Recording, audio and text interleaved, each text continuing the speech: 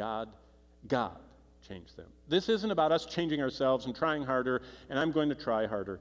The scene they witnessed in the stable forever changed their lives. They found Christ, and when you find Christ, you're never the same. What happened was that in a moment, everything they'd ever heard about Scripture became personal. Remember, if you were at the Christmas concert the night I said this, I say something different every time, but I told one group that most people miss heaven by 18 inches. They know about it, Christ, but they haven't really experienced him, between heart and head. It went from their head to their heart. They experienced Christ. It's the most overwhelming thing. I wonder this new year, have you experienced the Lord, the promises and the prophecies? Are they real? Has God changed you? Only God can change us. Self-change isn't what he's looking for. Divine change. Number 2, God, when he changes us, becomes real. That's how you know he changed you. God became real to them. All those endless sacrifices, all those countless lambs, all the myriads of offerings and countless sins, and all those promises of forgiveness, all of a sudden were personal. It clicked. He gave himself for me. Not for them, for me. See, they embraced Christ. The sheep that were so ordinary that they watched in the fields and sold became extraordinary pictures of God's mercy and grace. The temple they supplied became the place where sacrifices for their sins were offered. And all those mysterious rites and ceremonies made sense because they found the Lamb of God. I wonder this new year, has God ever become personal, real, and near to you? Have you experienced him? Not heard about him, but embraced him.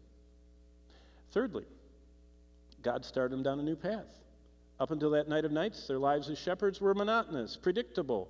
They were used to sheep, they very little in their habits. They walked so often down the same path, it becomes a rutted canyon. But just like the rest of the New Testament recorded, those shepherds went back to that same old monotonous job as different people. See, what changes our world is not our world changing. Most of us, if we're not content with what we have, we'll never be content with what we want. It's learning to go back to that old monotonous world as a different person. I wonder, in this new year, has God started you down a new path? Are you following his pathway for your life? And what is God's pathway for our life? God captivated them. They stopped what they were doing. They focused on him. They got what he said down in their hearts, and it altered their behavior. The announcement under the stars on the hillside of Bethlehem left one band of shepherds forever changed. The question for us is, does God ever captivate your heart and mind? How soon do you forget the awesome wonder of communion, of forgiveness, of who Christ is? How long does it last? How soon do you forget what you read in the Bible? What can't you wait to do next? Think for a moment. If you're left alone for more than a few moments, what instantly draws you and captures your mind?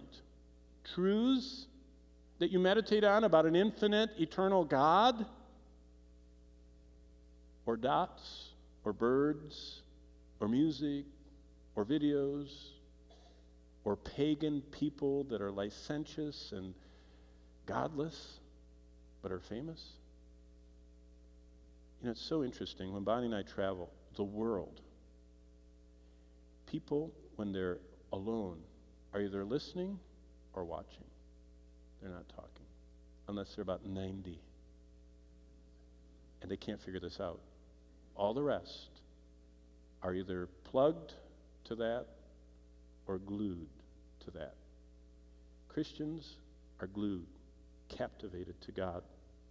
Be honest, this week, when you had 5, 10, 20 minutes to do anything that you wanted to do, what did you want to do? Did you want to take that moment and redeem the time and go toward God, toward his word, toward serving him, toward his presence, or not? this past week, were you often captivated by some clean secular music or some clean electronic games or some clean visual media online or a movie? And all those are neutral. Notice I said clean. Most of it's not. Most of it's sensual, demonic, murderous, evil. And that's definitely sinful. But if you just pick out the clean, and they're fine to spend time with. But God is more important. And humble people want to glorify Him. And God is most glorified by our attention, our listening, our understanding, our responding. See, humble people make time for God because He's more important than their pleasure, their listening appetite, their entertainment appetite, their adventure appetite, their self-promotion appetite. He's more important. If you can't remember the last time you couldn't just pull yourself away from God, then it's time to repent. I wonder, in this new year, has God ever captivated you?